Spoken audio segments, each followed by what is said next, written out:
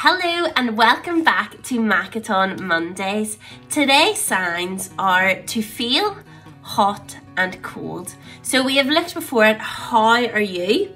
Well, if we were to ask how someone was feeling, so we would go like this, these two fingers would go up and that would be to feel, to feel. So in today's example, we are asking, do you feel hot? Hot. So do you feel hot? Now when we're talking about temperature in our body, we do hot at our head.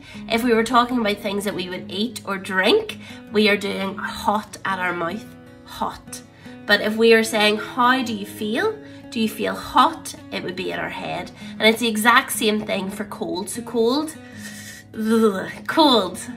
Cold. If we were talking about a cold thing to eat or to drink, we would go cold at our mouth, cold.